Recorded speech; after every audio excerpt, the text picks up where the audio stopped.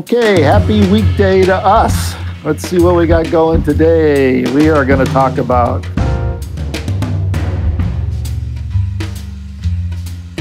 why do most headphones have one speaker driver? I guess versus having like a tweeter or a mid-range and a woofer-like speakers or 100 different freaking drivers. Typically, when you see like a standard conventional floor standing speaker, it's a three-way. That's more or less the classic design, right? So why is that not implemented in a headphone, I guess? Why do you not see more than one drivers in headphones more often than not? Well, a lot of reasons. Space is one, you know. Yeah, that's a biggie. Yeah. So. Yeah. Typically with conventional speakers, you have a three-way configuration. You got a tweeter, a mid-range, and a woofer. And with something like that, you could kind of get away with putting as many drivers in as you want for the most part, and the disadvantages aren't quite as stark as they would be on a headphone. In a headphone, you have considerably much more limitations in the physical available real estate. So it means your drivers need to be smaller or angled or positioned in a weird way. You could get phase imbalances and anomalies and stuff like that. All this sound needs to come into your ear.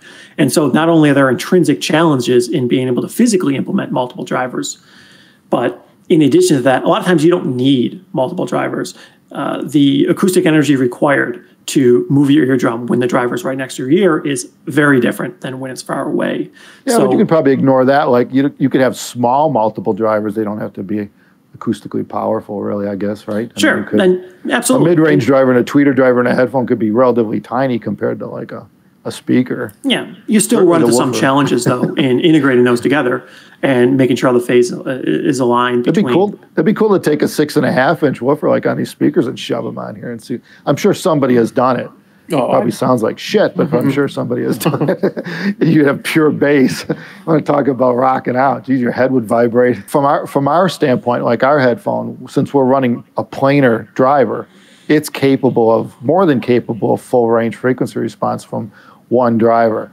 So, given that, why complicate it? Like, why would you add more drivers to it, which adds more phase anomalies? It's the problem you have with multiple drivers is, like, Jason, with a speaker. What's the issue when you have a tweeter or a woofer? Well, integrating them together is one challenge. Yeah, and in a headphone, it would be freaking like probably really 10 times worse. Well, yeah, because it's so close. Like, I mean, and I think that's like when we listen to things that headphones in ears, whatever, IEMs that do have multiple drivers, don't you always hear you can almost always hear the difference sound between the drivers. It's never coherent. Totally. I mean, they are better now than they used to be. But yeah, I remember when they first started adding a bunch of drivers, it was, And a few of the headphones I've heard, very rarely someone does a headphone with like two multiple drivers. And I think a full-size headphone in particular, I think they're even worse in terms of integration. It's just the two drivers sound completely different. They're different drivers. They're made of different materials, and they're right against your ear. Well, and it's just like your ear's not going to... coming from being used to one driver, so you're used to it being, Right. No separate drivers. So when you hear it, you notice it a lot more when you switch away from it. That's true. So, going back from like a planar single design or even a dynamic to multiple drivers. Yeah, you're right. I think it's the same with speakers too. Like there's always been people who like prefer a two-way design, which is just a woofer tweeter. Or which people obviously is one. Yeah, right. Yeah, there's guys that love like the Lowther drivers, which is a single like a paper cone, with a whizzer cone in the middle to do the highs, but they love it, and they'll love it primarily for vocals or that range. It's obviously not going to do real good at 20 kilohertz, right? But they do love it for the range it's in, and they load it. They put it in big wooden cabinets that add body to it, right? Horn loaded. They take this little driver that's like this big, and they godify it into a cabinet that is bigger than the room to make it work, and it's all because they want one driver and not more. So that's been going on in audio for a while. But I've always preferred with speakers. I've always preferred a two-way design. The three-ways the more drivers you implement, the harder it is to get them to be coherent, and the more crossover points you have, and the more components you have in the crossover. and all that changes phase and the sound and so on. So it's complicated when you start adding drivers to make it sound good. Mm-hmm. The simplest approach almost always tends to be the best if you can get away with it, if there's no significant disadvantages. And in the case of a headphone, there really is no disadvantage to having a single driver. You could have multiple architectures that you could get away with full range, no problem, and great extension on both ends with a single driver. So adding another driver, adding another degree of complexity with a crossover really doesn't make a lot of sense. There's more often too much to lose and so little to gain. Doesn't make a lot of sense. It's more or less required in a conventional floor standing speaker, because the surface area you need to generate the volume out of something like a planar magnetic or electrostatic speaker, it's you need a lot of air motion. For a lot of people, it's challenging just because of the design technology, because of the physical architecture of the driver. And well, the panels, the speakers that do that, the panels are large. They're really physically large, yeah. Yeah, and they take up a lot of space. They're flat. I mean, they're not deep or anything, but yeah, you can't put them near walls. Yeah, they don't like the back wall too much. You need a lot of room to make them work. You couldn't just take a planar speaker and shove it against the wall. Right. It'd be like, it's basically turning it into a closed back headphone, right? It's kind of the same thing. And you could do it, but you need a shit ton of absorption on the back wall. You can't just have the back wave of the speaker bounce off the wall. It just cancels itself out. It cancels its own primary. A lot of frequencies just cancel, and it just sounds like death. It sounds like it's broken. You might as well lay it on the ground and try to listen to it. That's what it would sound like, putting a planar speaker or a flat speaker against the wall. It doesn't work. I think it's a lot of times more or less an efficiency perspective. It's just not practical to do something other than a multi-driver arrangement in something where it's not right next to your ear and closely coupled to your eardrum. That's why you see in almost everything, any type of portable electronics where they're trying to get better sound quality, there's multiple driver arrangements. And a lot of times even in cell phones, they're moving towards that now. It just seems to be the more efficient approach to get it done when you need to generate that acoustic volume, the acoustic energy.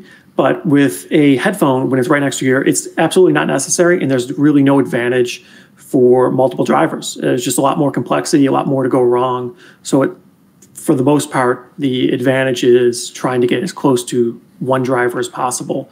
It's just not practical in a lot of ways to do that with a floor standing speaker. You do see it. It's just so much less common. It does boil down to materials too. Like, I don't think a paper coned driver in a headphone would sound good.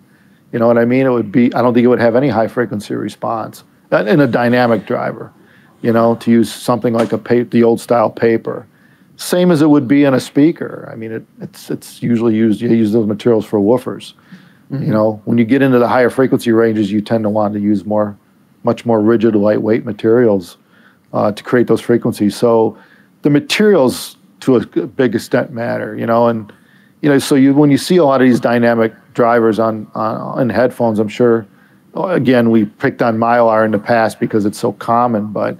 It's but it works well for that application. You can make a fairly full range driver. It's not going to be great all the way up high, and it's not going to be great all the way in the bass, but you can make a very full range dynamic driver out of that material. And I'm sure the other headphone companies are using much more novel materials and composites and so on to try to extend those frequency ranges with a single driver. Mm-hmm. To me, that's the best way to go. Like I think everyone will agree. One driver is way simpler than multiple drivers. If it gets the job done. Yeah, if you can do it, which obviously we can. Not only that, you got to consider what you're dealing with in terms of how the ear is picking up the sound. When you add multiple drivers, you're adding the sounds coming from multiple locations within the headphone. And you're going to have some weird phase anomalies going on in a full-size headphone. You're not going to be able to. I don't think you're going to be able to time align those drivers. I mean, they have a hard time doing it in IEMs, and they're talking. What are you talking? 1/8 inch differences or millimeters of difference.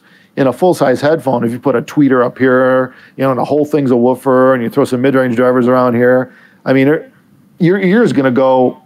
What the hell are you doing to me, right? It's gonna hear that sound coming from the various drivers. It's not gonna sound like a point source.